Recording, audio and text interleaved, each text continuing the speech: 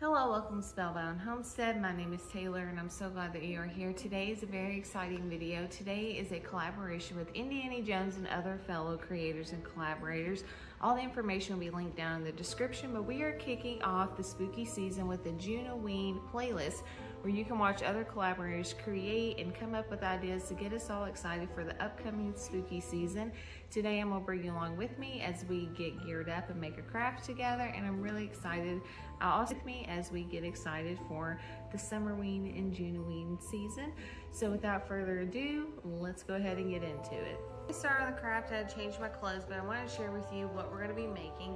So I actually thrifted this. This was originally from Target for $5, but I thrifted it for $1.99. And I had this idea to make a Birdcage Halloween Dark Academia inspired cage. And I think it was really cute and I'm excited to share with you. So let's go ahead and start crafting. For this craft, you will need a terrarium, a bird cage, a container of any sort that you would like to craft with. You will also need a creature, a bird, a butterfly, anything like that will work. I also picked up some crafting ribbon for some bows that we're going to be making. I also picked up some of these tags for the name tag because our little creature is going to have a name. And I also picked up some of this stuffing or filling. You will see later on in the video that I also added some moss to it. A piece of paper for a crown that we are going to create for our bird. Some scissors. And some glue. Let's go ahead and get our bird cage prepped and ready for our craft. Here I'm just prepping the paper for the crown that we're going to make for our bird, just cutting it down to size and getting the shape that I like in order for it to adhere to the bird's head. This surprisingly actually took me a minute to figure out, but once I got it going, I was really happy with the way that it turned out and the shape. Looking back, I wish I would have added a little more decoration to it, but it still turns out really cute in the end.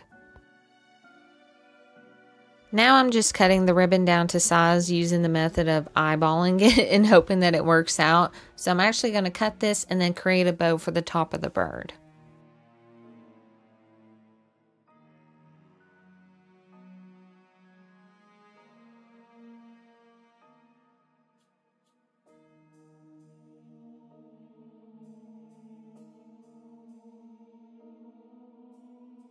Now I'm just tying a very simple bow to add to the top of it.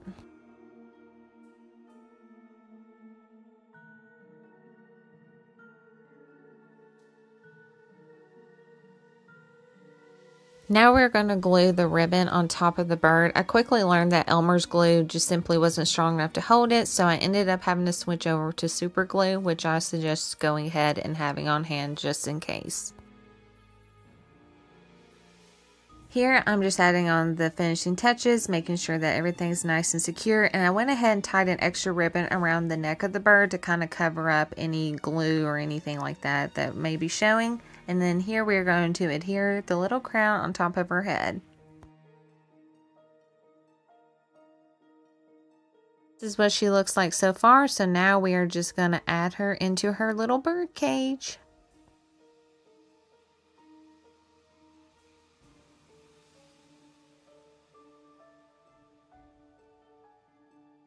Here I just played around with some of the straw, also added some moss I found in my craft closet and just kind of played around with it until I was happy with it, and I just laid her in there. I didn't have to adhere her to the actual moss itself. She's set up on her own perfectly, and this is kind of what we're working with now currently, so we're going to add on the finishing touches and wrap up our little craft.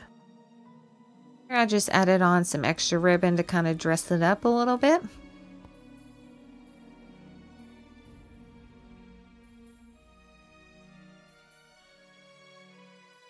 Now we are going to name our little creature.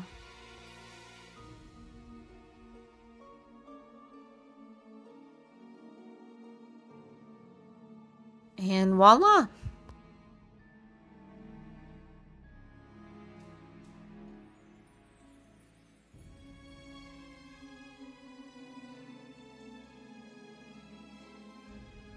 So this is the end result of our craft. She's a little mangy, but that's okay. This is Henrietta, and it gives that folk primitive vibe, which I'm going for anyway, and she's a retired circus bird, so there you go.